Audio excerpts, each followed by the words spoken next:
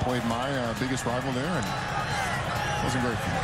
Throwback pass, Marshawn Ford leaps past the lineman. Ford down the sideline. Biggest play of the day for the Cardinals. 15 of 17 on the year. This is from 26. And Louisville strikes first. Having a historically strong season, kicking the ball into the wind from 30.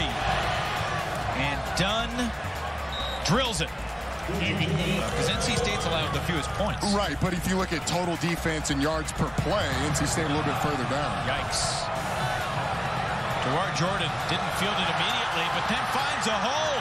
Oh my goodness, Jawhar Jordan gets around the edge past Colin Smith. And from his own 2-yard line, he goes 98 yards. Apologies to everyone out there. On third down, Finley under pressure, down he goes. Yasir Abdullah does it again. Bomann keeps it himself, and he's got the Wolfpack fooled. The journeyman junior from Colorado. Bomann steps up, completes it. Inside the 15 goes Tyler Hudson. Handling the hold, and the kick is through. So Turner from 22 extends the Louisville lead on the final play. Play action, pressure coming, downfield, Darryl Jones. Best throw of the day from Finley. 12, 12, and 17, the last 3 plays for NC State. And Houston with another good chunk. It's a first down for Houston. He'll pick up 11 before Chandler Jones brings him down. 4 straight plays of 10+.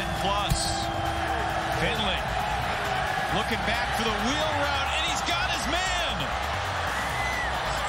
Michael Allen, 34-yard touchdown. Snap, pitch, Allen.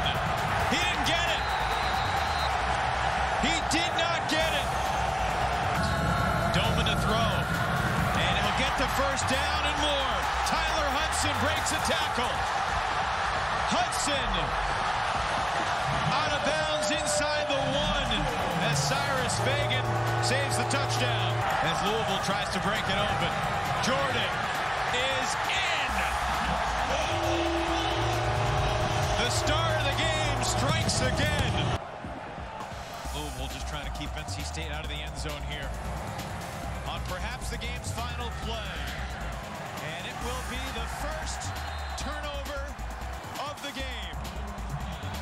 Intercepted by Quincy Riley, who says good night as the Louisville Cardinals win for the 5th time in their last 6 games.